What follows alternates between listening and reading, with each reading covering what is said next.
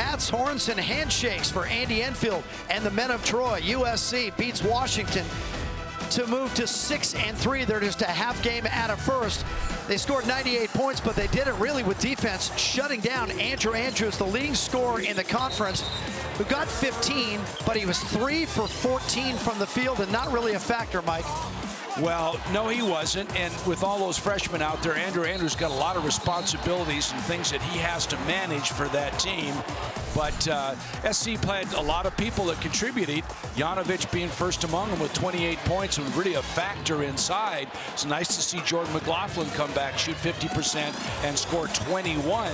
And Julian Jacobs didn't have a great game, 1 for 6, but he didn't force it. Had 6 assists. So it was pretty good team performance by the Trojans. SC puts 5 guys in double figures, 40 points in the paint for them, and SC ends up shooting 52% from the field. And they had struggled a little bit in the first half. Then they got their rhythm on a 14-4 run.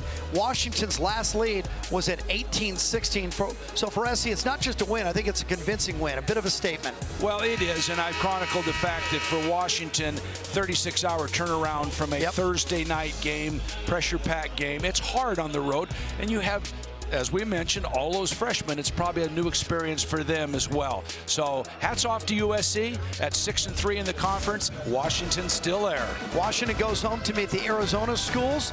USC here at the Galen Center, February 4th in the Crosstown Showdown against UCLA. For Mike Montgomery, I'm Jim Watson. So long from downtown LA. SC wins 13 in a row. Party like it's 1943.